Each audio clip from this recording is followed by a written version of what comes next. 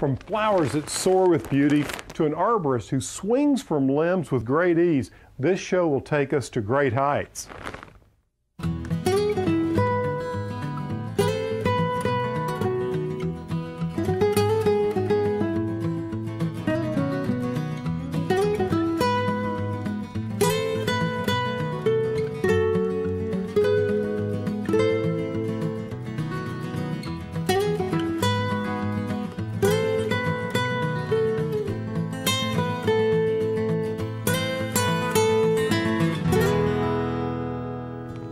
I'm Alan Smith. Welcome to the show.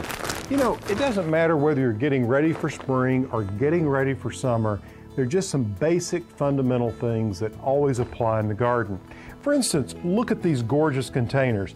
These are full of English daisies. Started them in the spring, and they're performing so beautifully, and I grew them all from seed. Now, I did keep them in my greenhouse where they were able to be protected from really cold weather. But the point I want to make is the soil makes such a difference. So today, as we talk about going to great heights in the garden, we're going to be talking about verticality. If you're growing things in containers, you want to start with a soil mix that is designed for container gardening. Now, we're going to take a look at a friend of mine who is really, should be an Olympic winner, the way he swings from the trees and has taken care of the trees out at the Garden Home Retreat. We're also going to check in with one of my favorite flowers. It's perfect for summer and it will come back year after year. And you're going to love the recipe that we've got coming up a little later in the show. But next, we're going to get focused on color, one of my favorite topics, right after this. While it may be true that the bloom of a daylily doesn't last long, by its very name, daylily, it lasts for one day, their color is hard to beat. This beautiful flower puts on its show each year, just as the temperatures start to rev up. I visited Joel Stout at Cricket Hill Daylily Farm to learn more about how this flower has dazzled gardeners for ages. We grow perennials, mostly daylilies and hostas, and other shrubs, small trees, and quality plants. There are many reasons why daylily is a popular flower to grow. It's easy to take care of once it is established. It's a perennial that continues to come back year after year, and if it's a favorite, people can share it with each other. You can dig the clump and divide it, so there's always neighbors or friends or relatives that can enjoy it with you. Daylilies are very easy to grow. They appreciate a good garden soil that has humus mixed in like most other plants.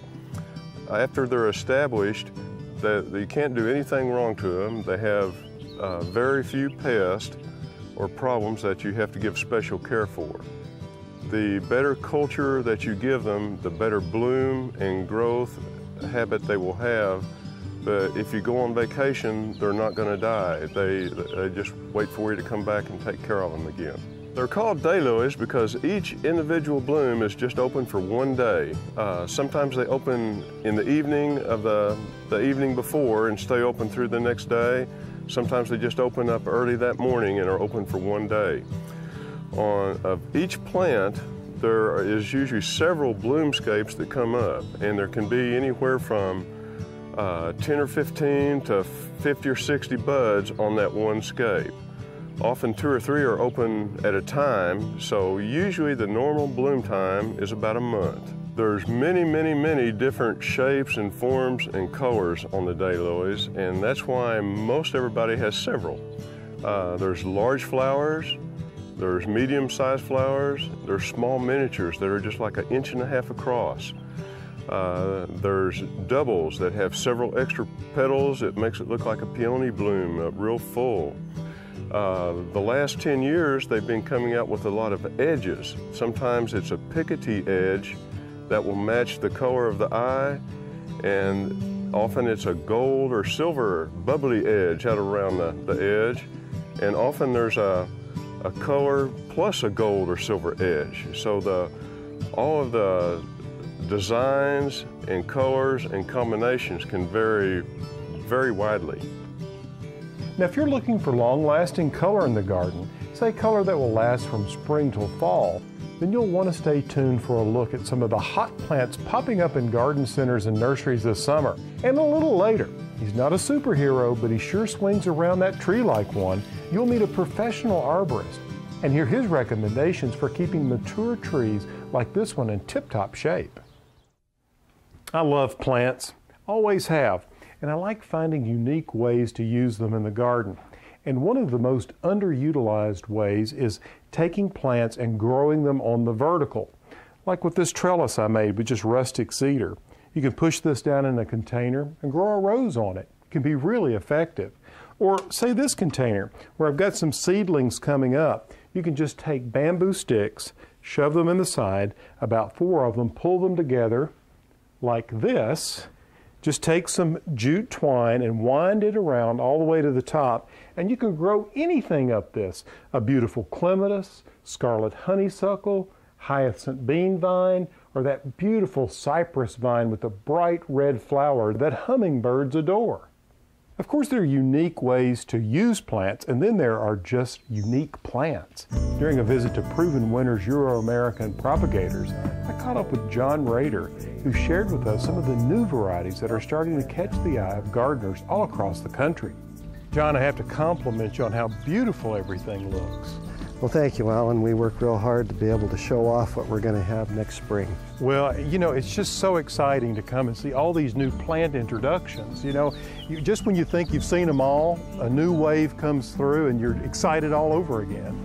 Well, it's fascinating. There's so many hobbyists as well as breeding companies out there constantly improving on existing varieties, and then you also get a hobbyist that'll find something out in the wild that just revolutionizes everything. Well, some of the things that I'm very attracted to are your summer bloomers, things that are going to bring color throughout the entire summer. The little totally tempted bat-faced cufia, that's a fabulous plant. That is a great plant, and I think it's reflective, of what people want in their gardens. They want to be able to plant something that's then going to perform through the hot months of the summer so they don't have to go back out and replant again. And John, I also see a really traditional, classic flower form, the composite, in the way of that gorgeous daisy back there, the Broadway lights. It's like the happy flower. I think sunflowers became in vogue a number of years ago, and these are just kind of carrying on that sunflower theme. And the Broadway lights, the canthemum, is very closely related to sunflower, so you get the happy flower. You really do. And I love the way that when they open, they're sort of butter yellow, the petals, and then the older the flower becomes, the whiter the petals become. Yeah, it's exactly. It's got a beautiful, beautiful color as it opens up, that cream color, and then it fades a little bit. Then you have the orange center. Just a very, very nice traditional daisy. It also has a nice growth habit, fills in very nicely in the garden, and it is a perennial. Now, what's the deal with this arctotis you've got growing down there? You don't see those very often. That's one of my pet plants. That's my personal favorite. Classic daisy shape. It looks like a cross between a gerbera and a gazania.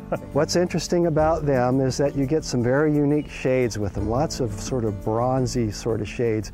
Even though we have some pinks, they're sort of a bronzy pink at the same time. And it's a great plant, especially in the southern states, because it gives you early winter color. Well, I can tell you've got a real passion for the arctotis, so I bet we'll see a lot of new varieties on the horizon. Yes, well, our collection is one that we've actually worked with a breeder on, and we call them the ravers.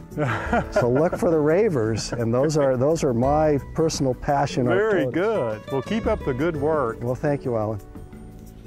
Up next, high-flying adventure at the Garden Home Retreat with a professional arborist.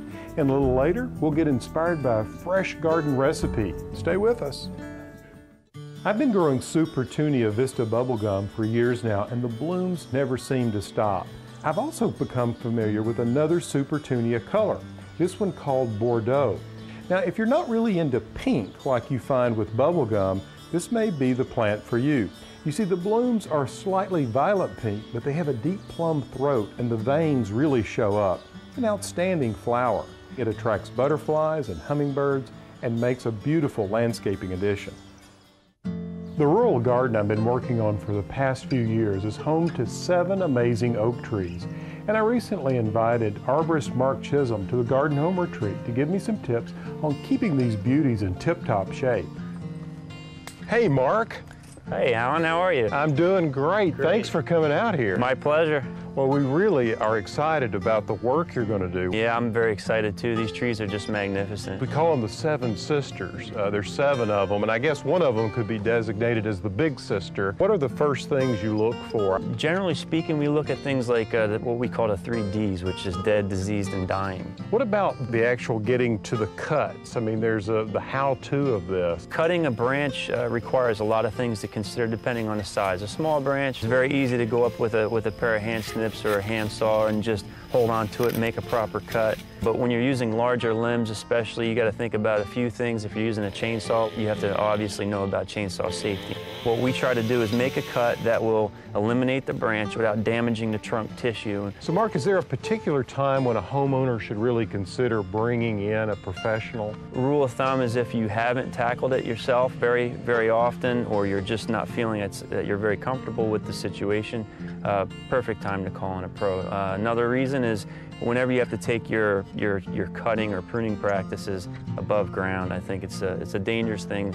As an arborist, we don't work without firm footing on the ground or being anchored to the tree or in a lift. Sure. I'm sure to that point, having the right equipment is really important. We never work in a tree without having our personal protective equipment. And it starts with head protection, which is a helmet or a hard hat, depending on your application. As a climber, we need to have a helmet situated on our head, and this helmet is built for climbers because it allows me to have a chin strap, and if I turn upside down, it stays on my head and keeps protecting my head. And then we move into the eye protection, which of course is definitely a must-have, so that it's impact resistant and made for this particular type of work. And lastly, we have chainsaw protection in the form of chainsaw pants or also in chaps, and these pants are made to have material that will actually stop the chain from moving. Once it comes in contact with that material, it pulls out and stops the chain very quickly. Well, I guess it's time to get to work. Sounds good. I'm going to get suited up and get at it. Well, I can't wait to see how you whip them into shape. You know, I always enjoy showing you some of the gardens that I've created, but from time to time I like to show you gardens that others have created, such as this one created by master gardener Debbie Mickle. We originally set out for a shade garden. We had 13 more trees than we have right now. They were lost. Some of them were hickories that have a short lifespan. Cherry laurels, which Mrs. Bridges put in. A lot of pines died. So because we lost the trees, we had to continually move some of the plant material that we originally started with. And we were able to introduce more sun-tolerant plants like roses and actually a lot of spireas, lavender, just a lot of things, daylilies, some that could handle more sun and couldn't tolerate as much shade as I originally had. When we started out, the original plants were chosen because they bloomed in April. Since my husband, my dogs, and my boys all were born in April, it was really important to have things blooming at their birthday. We have very little wall space inside this house. We have tons of windows, and we didn't have any place to hang pictures. So it was really important to me to, no matter where you were in the house, that if you stopped, you always had vision and privacy, no matter where you looked. I'm not a big fan of fences. I want someone to see something green. I don't really particularly care to see someone's house or their cars.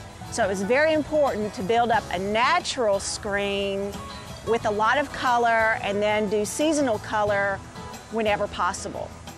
We're putting together some fresh garden ingredients, this scrumptious chilled garden radish soup, coming up next.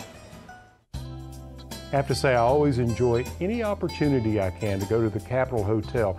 It's such a distinctive and historic place. And of course, Ashley's Restaurant, well known for exquisite cuisine.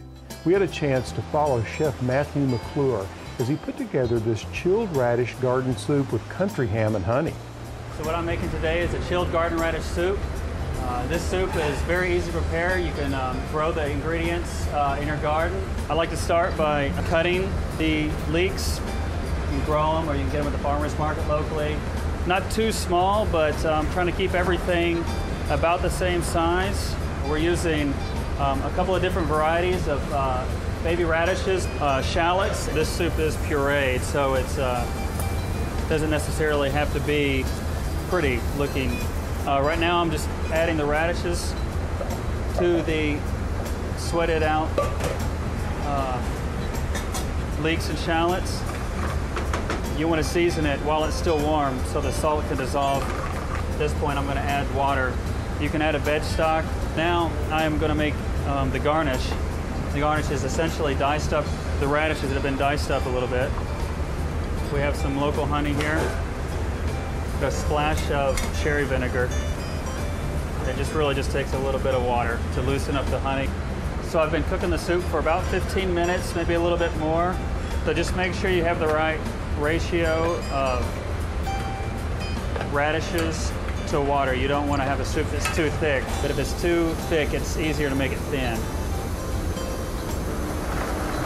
So just let this puree. And this soup is chilled, so after this process, you want to refrigerate it or put it in an ice bath. And the way I usually garnish this soup is a little bit of the pickled honeyed radish, a little bit of the fresh chopped chives, a little creme fraiche, and a little fried country ham. You can have this soup, if you keep it vegetarian, just omit the creme fraiche and the country ham, and that's how I make it. Well, that's all the time we have for today's show. The thing I want to leave you with is to look up in the garden. Take advantages of vertical opportunities. Make some creative trellises like these, or come up with your own. Any of the information in today's show can be found on my website. That's pallensmith.com, and you'll certainly find that delicious recipe for radish soup there. Until next time, from the garden, I'm Alan Smith.